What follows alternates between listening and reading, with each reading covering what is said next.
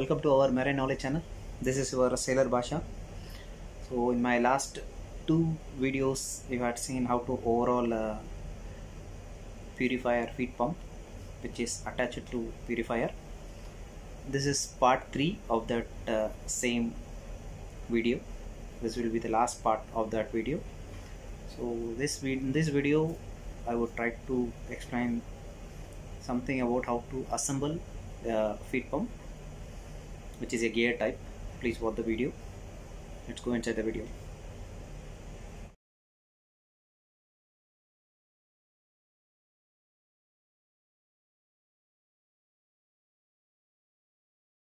Okay, so I shown you how to disassemble a gear pump of a purifier feed pump. So again I am telling you the parts for this gear pump. This part is your casing. This is your casing and this is your inner casing. This part your inner casing. So whenever you do any overhaul, you have to ensure this inner casing surface is free of any kind of marking, score marking, something like that. If you find any damage in it, definitely it will affect your gear teeth. So that is the reason you have to examine the body very carefully when you are doing your overhaul. See the body here. You can see the body condition. This body is free. There is no any kind of scoring mark, no any damage. It is exactly in a good condition. So now I can box up this gear pump. So this is your bush. Basically this gear pump don't have a bearing like other pumps have ball bearing or roller bearing like. But in this case, this bush is a bearing. The bush acts as a bearing. So this bearing has a slot. You can see a slot over here. You can see a slot. You can see a slot over here which goes through inner side of the bush.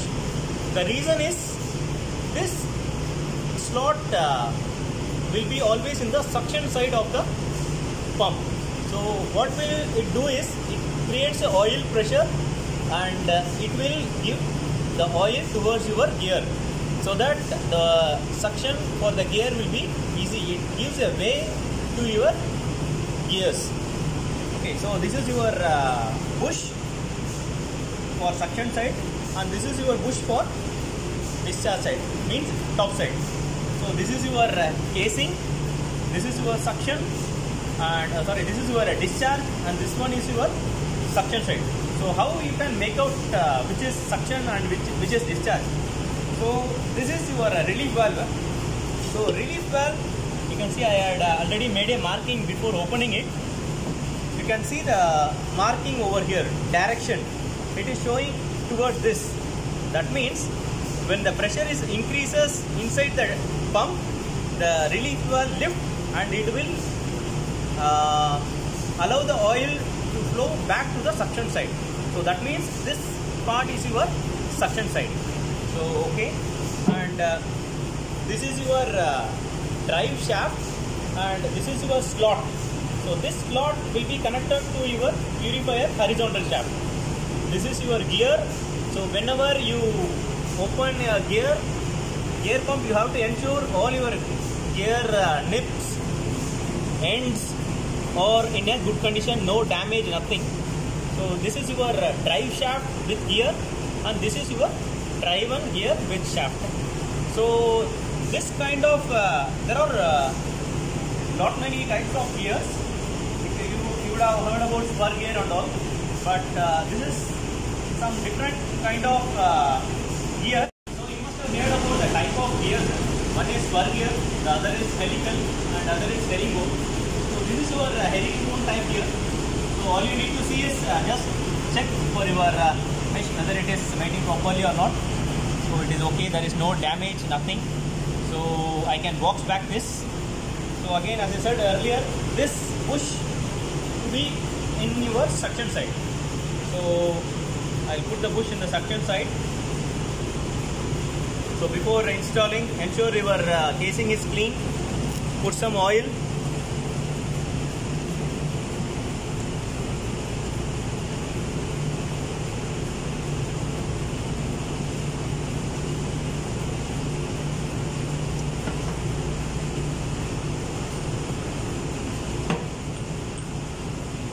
So I'm going to fit it.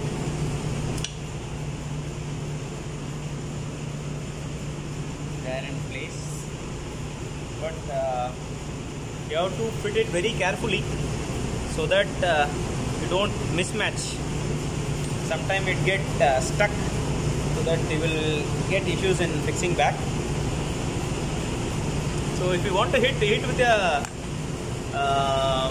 wooden stick, don't use any metal because it's a brass, so it will get damaged.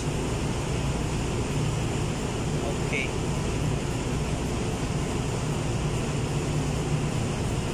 You can see, yeah? You can see. So the bushing arrangement should be like this. So oil, when it comes, oil pressure will be created and it will gives weight to your suction of your pump. So this is your driven shaft. So you can see the bushing arrangement is kept in this way. Actually this way is recommended by maker to fit the suction side bush in this way, so that oil coming from the suction side will get pressure created through this groove, and this will support for your gears to take suction and deliver it to the discharge side. So this is your driving shaft. This is your driving shaft. I am fitting it. Okay. So how we know that the efficiency of the gear pump is this? How it gets this? If the gap here, the gap, I'll put the driven shaft, driving gear also. So both the gear are in place. So what happens is, when the gap between the gear and the casing increases, instead of oil flowing out through this way, oil will start escaping from this way between the gap. So that is very important always to ensure your wear is being checked before you are boxing up. So here there is no abnormality, so there won't be any issues, and you can see here the clearance is there. But if the clearances is more, your oil will escape to the casing side and it won't get trapped between your gear. So that is the reason that I say you have to check your casing properly and your gear also properly. And this is your O-ring. The O-ring is in place, and next is your top bearing, top bush.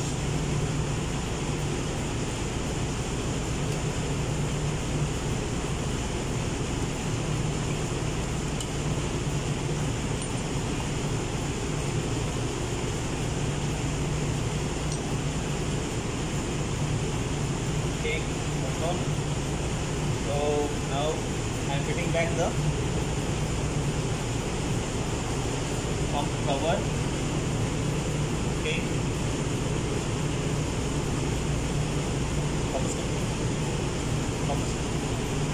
Okay, as we say earlier, whenever you are using your hose, use copper slip.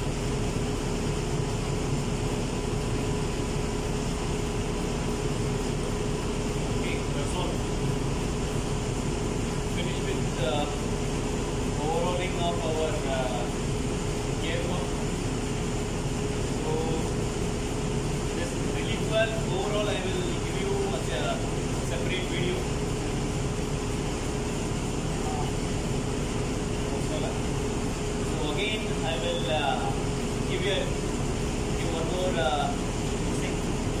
So whenever we are overhauling our gear pump, always check the condition of your push. Always check the condition of your driving shaft, gear tube, casing condition. If the clearance is more, please check for the maker's recommendation for clearances. If it is more, then we have to change it. Change your driving gear or your entire casing. So I believe this video must have given you some information about how to overhaul a feed pump which is attached to a purifier. Thanks for watching, and if you have any comment, please put in comment box. Definitely I will reply you. Thank you guys.